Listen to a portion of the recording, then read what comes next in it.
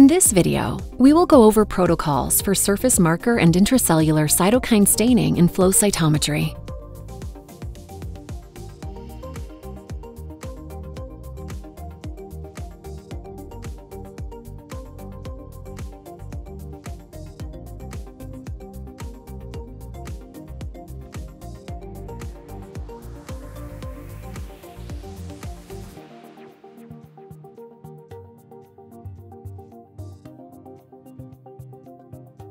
Begin by preparing the harvested tissue or cells. For samples like mouse spleen, a single-cell suspension is prepared by mechanical dissociation and strained through a 40-micron filter.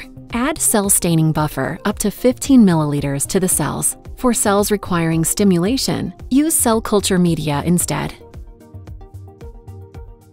Centrifuge at 350 G for 5 minutes. Discard the supernatant. All future centrifuge steps in this protocol will utilize this speed.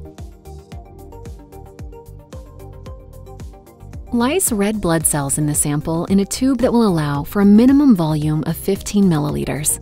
Dilute the 10x red blood cell lysis buffer to a 1x working concentration with deionized water.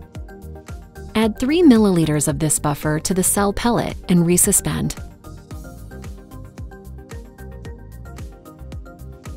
Incubate on ice for 1 to 2 minutes. Larger organs or samples may require a longer incubation time.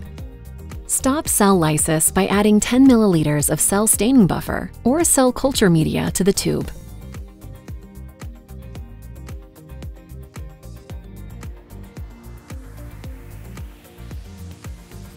Centrifuge and wash the cells twice with cell staining buffer, discarding the supernatant each time.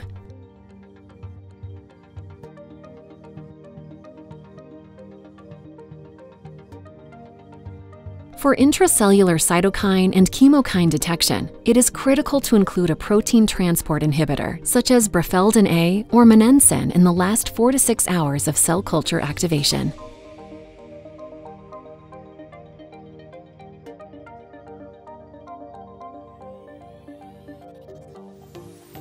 TrueStain FCX blocking reagent will be used to block cell receptors. The cells can be suspended and distributed to 12 by 75 mm plastic tubes or microwell plates for immunofluorescent staining. For mouse cells, incubate the 10 to the 6 cells in suspension with 0.25 micrograms of TrueStain FCX Plus in a 100 microliter volume. Incubate for 5 to 10 minutes on ice. For human cells, add 5 microliters of human TrueStain FCX for 10 to the 6 cells in 100 microliters of cell suspension. Incubate on ice for 5 to 10 minutes.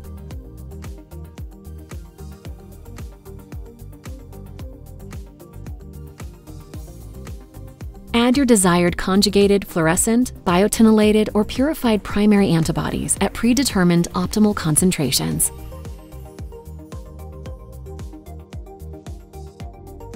Incubate on ice in the dark for 15 to 20 minutes.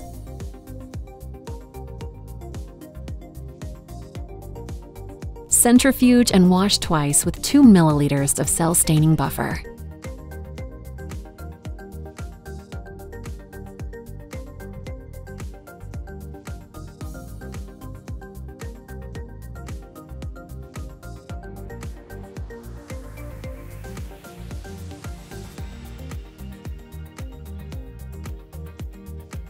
Resuspend the cell pellet with 0.5 milliliters of cell staining buffer. Samples can be read on a flow cytometer. Samples may instead be resuspended in 200 microliters of fixation buffer if they cannot be read immediately.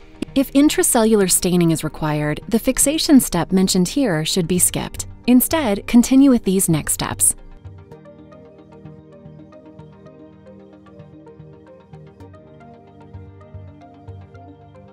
Aliquot 100 microliters of cells, 2 times 10 to the 5th to 1 times 10 to the 6th, into a 12 by 75 millimeter tube. Add 150 microliters of cyto-fast fix perm buffer and mix. Incubate for 20 minutes at room temperature.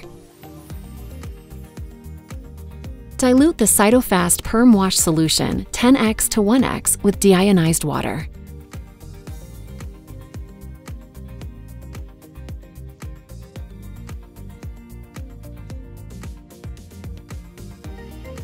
Add 1 milliliter of 1X cyto-fast perm wash solution.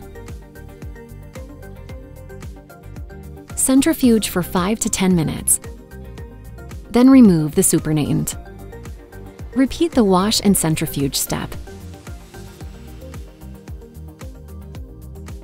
Add a predetermined amount of the desired fluorophore conjugated antibody in 100 microliters of 1X cyto-fast perm wash solution.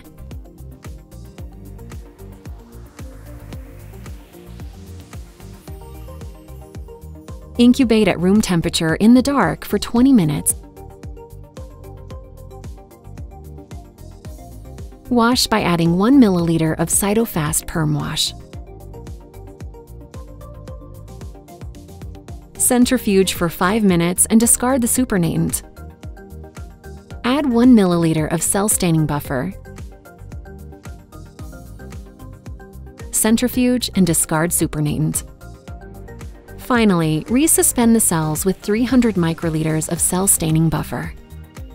They are now ready to be analyzed on a flow cytometer.